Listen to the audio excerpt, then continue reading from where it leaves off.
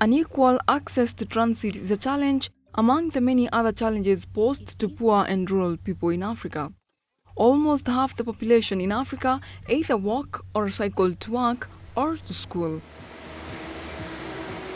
Bicycles are used by millions of Africans to transport everything from children to chicken, but the vast majority of these bikes are unreliable and break after a short period of time. With an aim to find a solution to this problem, an American charity, World Bicycle Relief, has created a bike called the Buffalo. The bike's design is based on the British touring bike of the 1950s, but with the latest technology including a tough metal rack at the back for carrying up to 100 kg. There are now more than 70,000 of them in Africa, majority donated to charities and non-governmental organizations. We basically were approached by the same agencies like World Vision, who had HIV programs in Zambia, and said we did a very good program in Sri Lanka, so obviously we now want to roll out a similar program targeting the community health workers.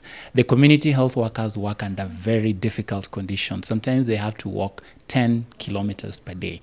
In Africa, the project began in Zambia and it has now been introduced to Kenya, where they target school girls who have to walk 3 to 10 kilometers every day, farmers and community health workers. The next year, 2015, we have already started negotiations. We are working with the Ministry of Education to come up with the Bicycle for Education Empowerment Program.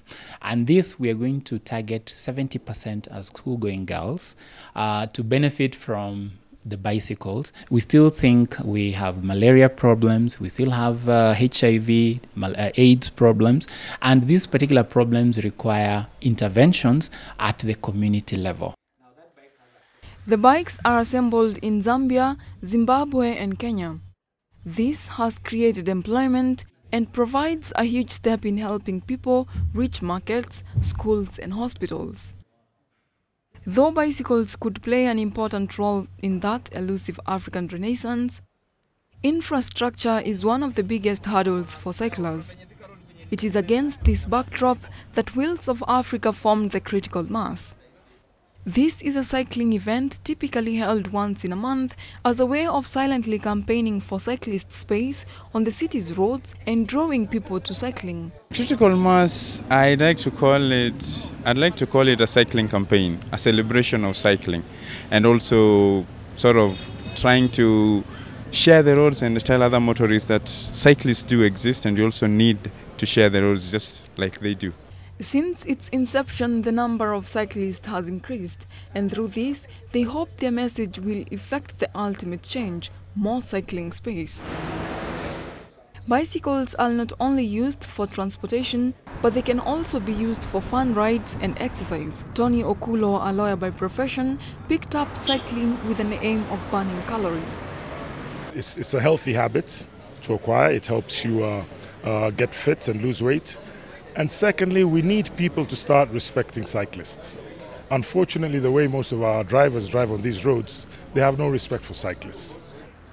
As countries work towards developing smart cities, maybe cycling as a mode of transport would be an option for the city dwellers. Less traffic and no emissions.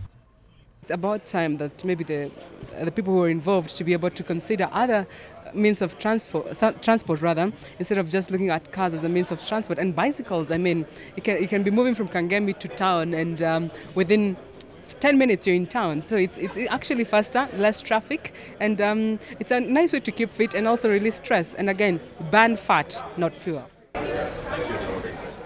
Having spent some time with the cyclist, I realized that commute by bike, and at a stroke you remove the need for absurd cost of public transport. Cycling is almost completely free. There is no longer need for the gym as you get fit and you can go at your own pace. Marete Selvin, GBS News.